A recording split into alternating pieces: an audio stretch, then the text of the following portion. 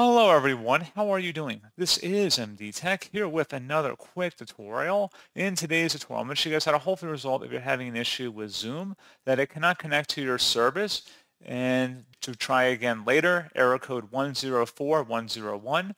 So this should hopefully be a pretty straightforward process here guys on how to resolve it. And without further ado, let's go ahead and jump straight into it.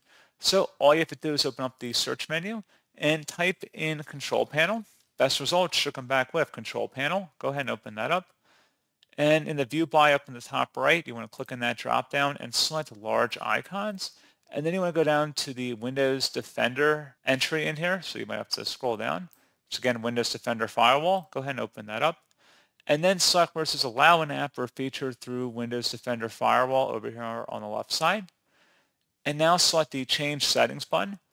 You want to go down to Zoom Video Conference. So again, Zoom Video Conference in this list, make sure it's checkmarked, meaning it's allowed on your system. And then you want to further make sure that the private and public boxes are both checkmarked in here. And then once that is done, go ahead and select OK to save the change if anything's necessary to be changed or updated. And then once that's done, you want to go underneath Advanced Settings over here on the left panel. So go ahead and left click on that. And then select Inbound Rules. Again, go down to the Zoom Video Conference entry in here. You would double click on it.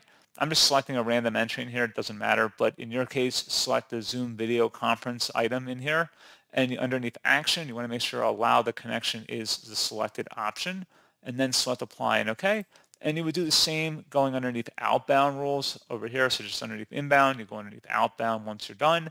And then again, go down to the Zoom Video Conference entry in here. You double click on it and you want to make sure that the connection is being allowed. And then you can select OK and close out of here. Attempt to relaunch Zoom and see if the issue has been resolved. If you are still having an issue, something else we can try here would be to open up the search menu and type in CMD. Best results should come back with Command Prompt. Go ahead and right click on that and select Run as Administrator. If you receive a user account control prompt, select Yes. And now into this elevated command line window, you want to type in ipconfig followed by a space /flush DNS. Flush DNS should all be one word attached to that / out front. Hit enter on the keyboard. Should come back with Windows IP configuration. Successfully flushed the DNS resolver cache. Once you've done that, go ahead and type in netsh space winsock, WINSOCK, space reset. Again, exactly how you see it on my screen. And then hit enter. Should come back with successfully reset the WinSock catalog. You must restart the computer in order to complete the reset. Once you receive that, go ahead and close out of here and restart your computer.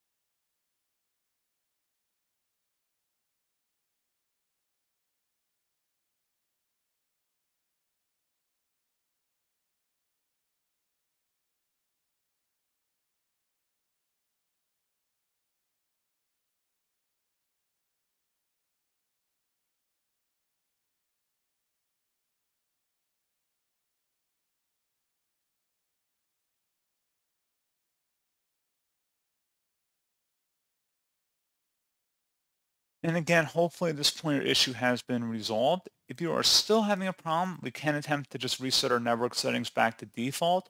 One thing I do want to note that once you do this and you restart your computer, you will need to enter back in your Wi-Fi credentials to get back on the internet.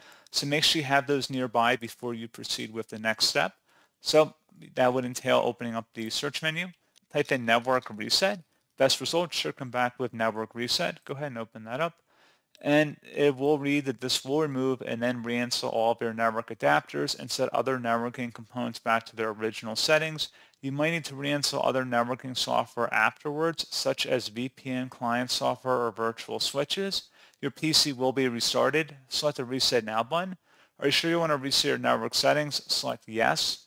And then at this point, go ahead and close out of here and save and close any open programs or applications and then restart your computer.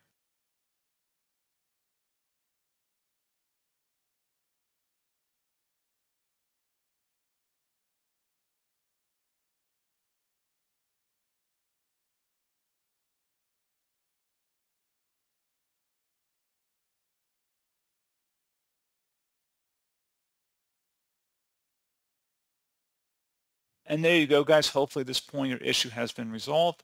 And as always, thank you for watching. I do hope I was able to help you out, and I do look forward to catching you all in the next tutorial. Goodbye.